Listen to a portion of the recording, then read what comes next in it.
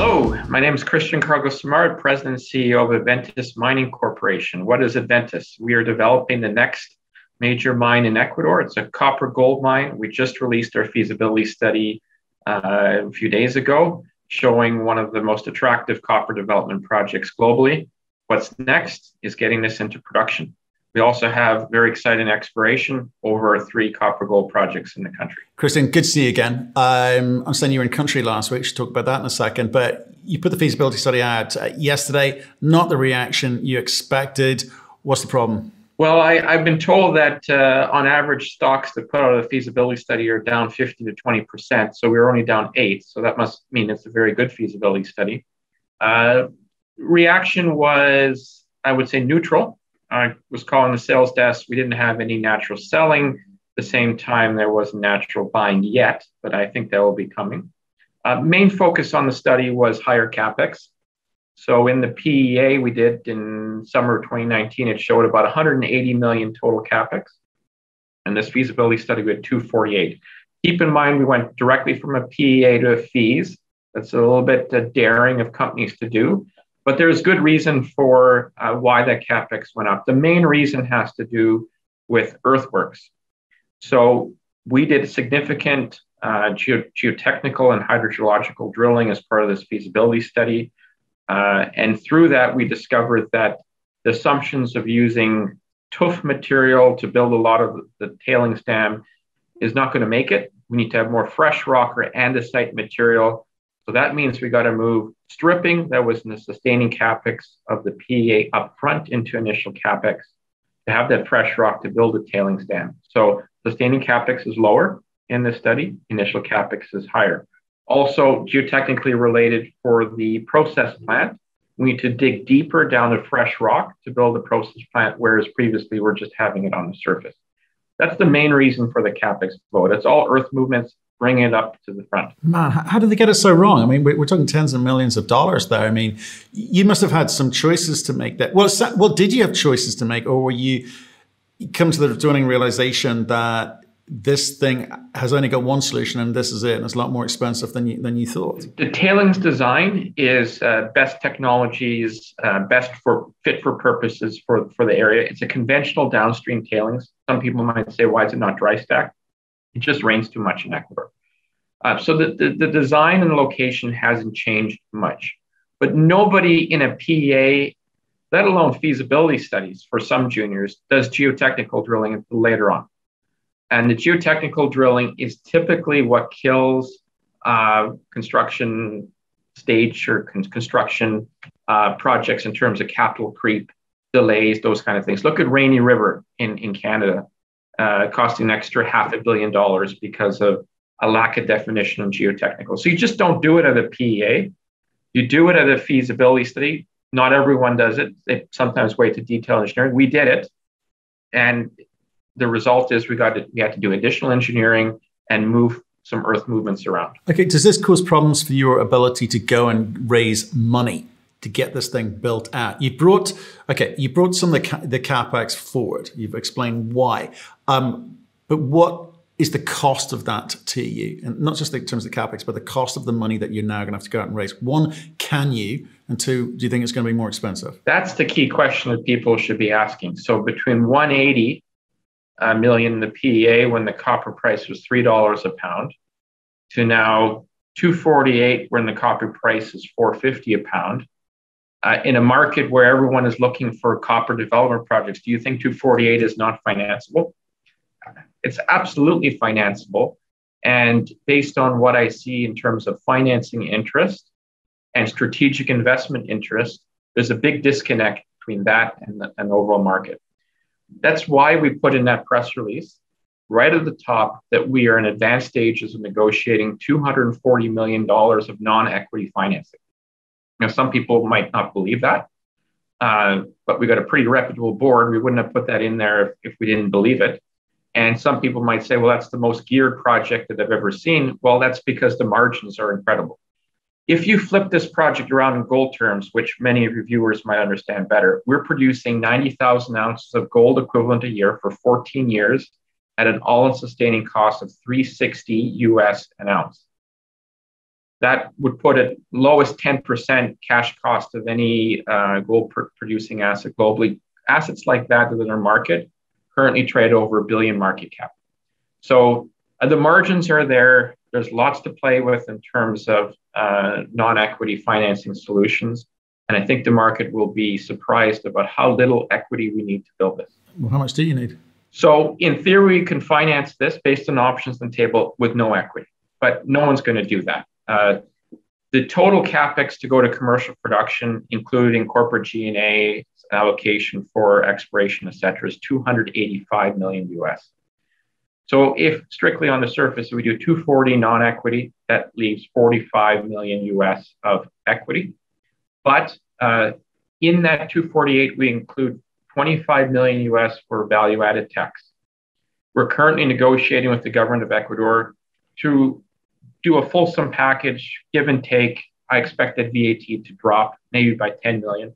So we're looking at 35 million US of equity. Okay. And okay, so where are you? You're in discussion at the moment with groups. That's what we're saying in terms of the debt package. And the equity clearly going to come to market unless you've got some sort of strategic partner that is going to stump up with it. So we also talk in the release about reviewing strategic alternatives, including corporate transactions, right? So it's a holistic approach, comparing and contrasting M&A versus going it alone. We say that process will be concluded by the end of the first quarter. We do have M&A nicely bubbling along. I'm not going to give any further commentary on that. But on the project financing side, I'm confident that we can have a fully financed project on the non-equity side by the end of January. So we announced a $200 million piece, followed by another 40 to 50 million piece with a group, leaving the remaining equity component to be financed at a later date. We don't have to do it in January. We can wait for the price to rebound, re-rate, and do that equity at our leisure. Okay, so what does this feasibility study do for you at a local level? Because it seemed to me, reading it, it answers a few technical questions, a few engineering questions, which may be sort of outstanding. Was that part of the way that you built it? Because you're going to need permits, right? And to do that, you need to answer those questions. Do you think you've done that, or do you think there's more work to do? Some companies do feasibility studies for the sake of selling it, promotional document. Others do it on the basis of building it. I would say it's the latter here. We spoke with the government of Ecuador last week about this is a mine that can be built, that should be built during your term. So it's full speed ahead in terms of detail engineering and moving this project forward. The feasibility study has answered all the technical aspects of the project to the highest standards in our view. The metallurgy has improved substantially with very clean concentrates. We improved the recoveries for the base metals. The resource is improved with copper grades up 9%. We've got maiden reserves. When's the last time you saw a junior company with 50% of the reserves in the proven category? And the list goes on. So I'm very confident on building this project as outlined. Keep in mind, it's also plus or minus 10% contingency, which you rarely see for a feasibility study. And that's because of all of the capital costing items, or nearly all, were based on actual quotes over the last few months. And we focused on using Ecuadorian contractors. So the next step here is detail engineering, which will finalize everything ahead of full-scale construction in October or November of next year. Okay, so when you say we talk to the government, who's we and who's the government? I was in Ecuador last Tuesday meeting the president and several of the ministers required for final sign-off on the project. 90-minute meeting. I was there with our partners, the Salazars, the country manager. It was an all-hands-on-deck meeting, very constructive. Lots of nice things to say about the Salazars, also the dynamic between Adventus and Salazar, and also one of our major shareholders, Novus.